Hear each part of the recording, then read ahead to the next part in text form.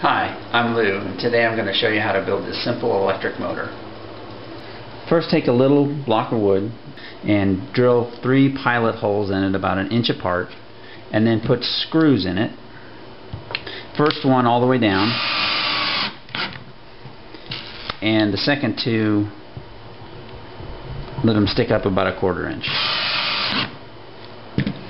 Now take your copper wire and wrap it around the outside screw right about in the middle, and then tighten that down with the screwdriver, and same thing on the other side. Now bend the 2 front legs down and cut them off just before they pass the end of the block.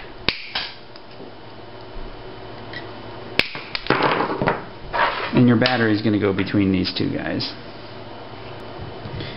Bend this wire up and this wire up, and using a long nose pliers, make a little hook facing down, and then bend it back over.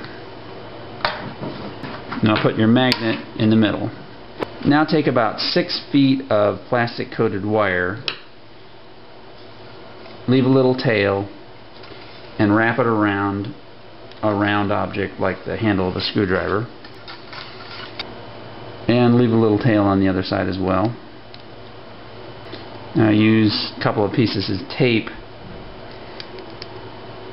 to keep that in a round shape.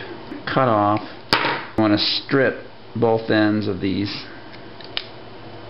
copper wire, and then kind of stick it through the bundle so it ends up being in the center. Make sure your plus and minus wires are fairly tight on the battery, and these 2 pivot points are balanced back and forth. Set your rotor in there and give it a spin. And there you have a motor. Thanks for watching, and good luck building your electric motor. If you'd like to try something a little more powerful, check out the video response to this video.